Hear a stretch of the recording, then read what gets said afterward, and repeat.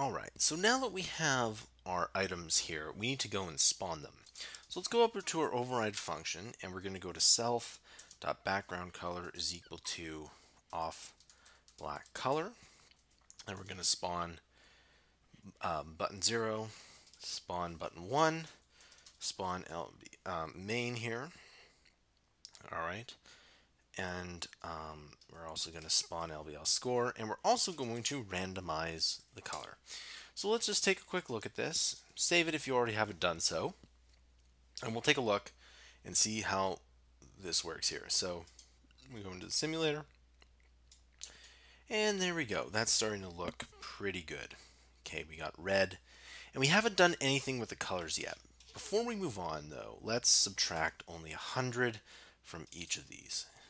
Okay, and if we really want to, by the way, we could set up a hold variable. We'll say, we'll call this button offset from center, and we'll make that equal to 100 at this point. And we'll say button offset from center. And that sounds like a mouthful, so I'll just simply copy that here. And it probably says it needs to be a CG float, so that's okay. We can just simply go and make it a CG float. Not a problem there. So let's go ahead and let's run it. Take a quick look.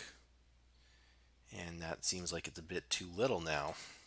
And that's why we set that up. So we can change it to 120, and we can see what that looks like. And of course, we can always change it in here. So looking pretty good. Maybe make the width 150 by 150. That might be a bit better. Let's take a look at this here, and look at that. So we got orange, and everything is working out so far. Again, save it if you haven't already done so.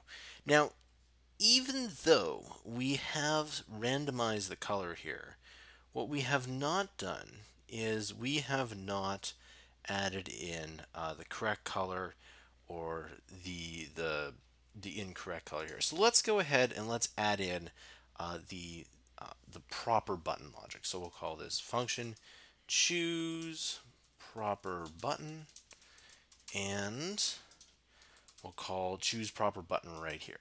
Okay, and what we'll do is we'll say, and this is where life gets a little complicated. We're going to say if random color is double equal to 0, then we're going to say correct color is equal to UI color dot green color, and incorrect color is equal to UI color dot, and we'll say red color. Okay. Now we need to copy this a total of 6 more times. So we got 1, 2, 3, 4, 5, and 6. So let's go to 1, 2, 3, 4, 5, and 6. Okay, now we need to choose the correct colors. So it went green, orange, and I think it was red. And I'm going to go here, and this is going to be blue. And we got blue, we got purple, and purple, and we're going to say that this is pink here, but this is kind of weird. There is actually no pink. So let's go UI color, and what we'll do is we'll do 1.0, 0.5, 0.5, and 1.0. Okay? And so that's our pink color. If you want to, you can make it pink like that there. Add in a comment. It's up to you. And we'll say UI color dot yellow color. Now, we now have the correct colors and the incorrect colors. What we need to do now is add in some incorrect colors that are different. Because otherwise, if we know that the incorrect color is always going to be, red, then, well, that's not very good here, okay? So just like that, and green color.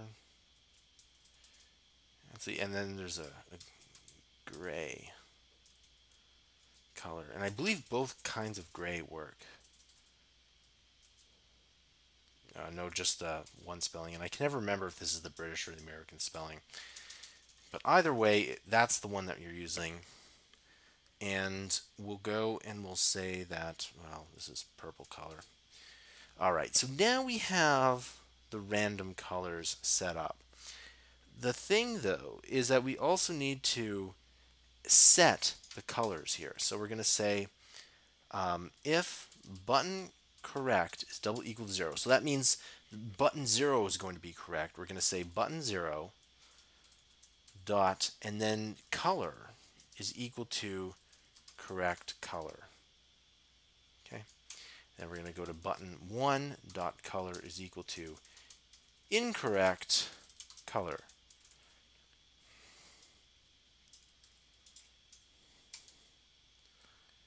And all we're going to do is we're going to say this is incorrect color, and this one's here is going to be correct color. Okay, there you go. So that works out really well. And what that's going to do is that's going to set the color here. So let's just take a quick look at this before we move on here.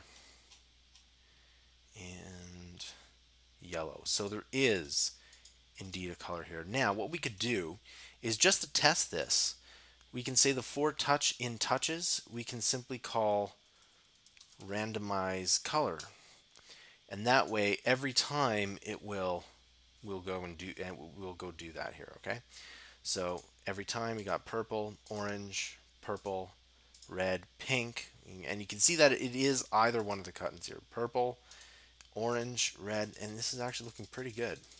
I like that quite a bit. Okay, this concludes the tutorial.